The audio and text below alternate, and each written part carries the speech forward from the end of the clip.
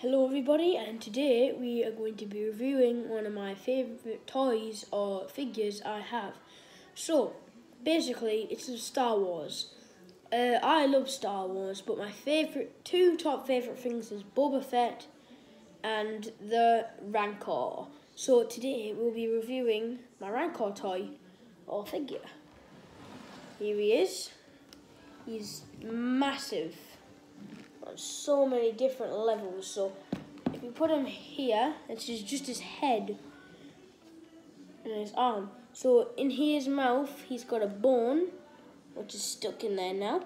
But he's if you see, he's got a broken down droid, and B1 battle droid to be specific, in his claws, and he is posable, so he can move his arms and all that cool stuff. So there's a way to stand him up. I think it's that and that. So that, no. Sorry, it's kind of awkward. No, that's this.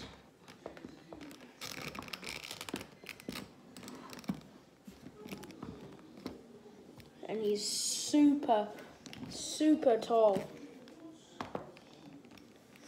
Like, he is so tall. But he is in a limited edition Rancor. Luckily, I can get one of these off eBay. He's second-hand, so sadly he doesn't come with his saddle. So I'm going to be making a DIY saddle for him. It will work because I've planned it all out. Basically, he has a rider on top, and he has this blue is battle armor. It's in Battlefront 2, not the new one what came out in the 2000s. That we're talking like 19s, like the 90s or something like that, or maybe early 2000s. Not the new one. He's all right. He's got posable feet, posable legs, posable arms. He has a joint in his arm around here, so he can move it 360. He can lift his arms up.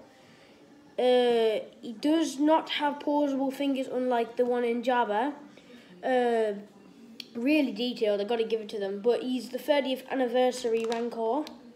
Mine was second-handed, but he's amazing. He is by far my favourite figure I have. He's the biggest. This is him. This is the droid. Well, broken droid, because I decided to make it like a battlefield in another video. So this is him compared to him. So if you look here, he can fit inside the jaw of him. So I close that up like that. He has the droid in his leg, in his clutch. Or you could pose it in a different way, and like that, to make it look like he's bitten by the head, because that's normally how they bite. He can also twist his neck. I haven't bothered twisting his neck, so it's kind of stiff.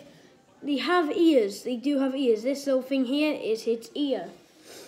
The saddle idea should be alright, but he's extremely big. Rancor is literally my favourite aliens. I'd love to have a Rancor. They're just so cool and strong. Like the pit bulls of Star Wars, actually. They're really misunderstood.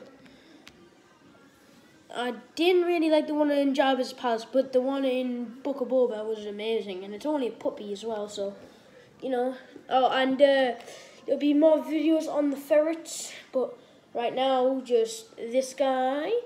He's amazing, and if you see these two nose bits here, so these two little holes, that's in the saddle. It's actually where two hooks would go inside to keep it on him. So that's why that's there, but sadly, once again, it does not come with a saddle, but it was lucky to even find one of these Rancors, because they're quite rare now.